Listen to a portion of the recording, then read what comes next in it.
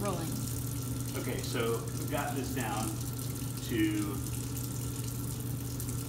it's about at 68.5, 69 degrees. So what I want to do is I want to get a, and I've got the thermometer like in the top end of the water, and right now I've got the water turned all the way cold. So what I want to do is I want to do a pre-wet of my film. So I just stick the tank under there and let it fill. So there we go.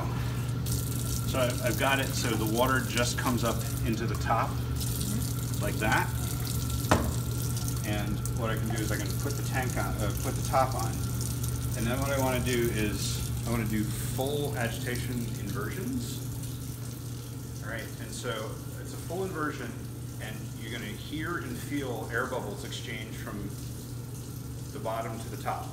When I invert the other way, air bubbles will go back up. The air bubbles are super important because that means that the, well, water for this, but you want this for solution too, that the solution is evenly going through the film reels. All right, so I'll do this, and you'll notice that I do a half turn, so it's a full inversion with a half turn. All right, so I pre-soak this for a minute. This is where things start to spill out a little bit.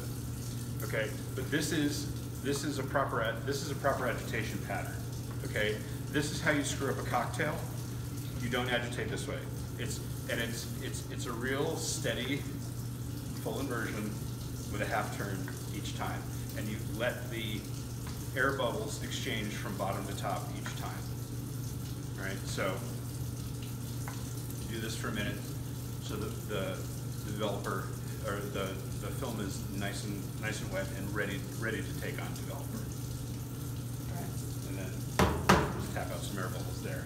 So now we'll switch some stuff around, and then we'll get the chemistry put together.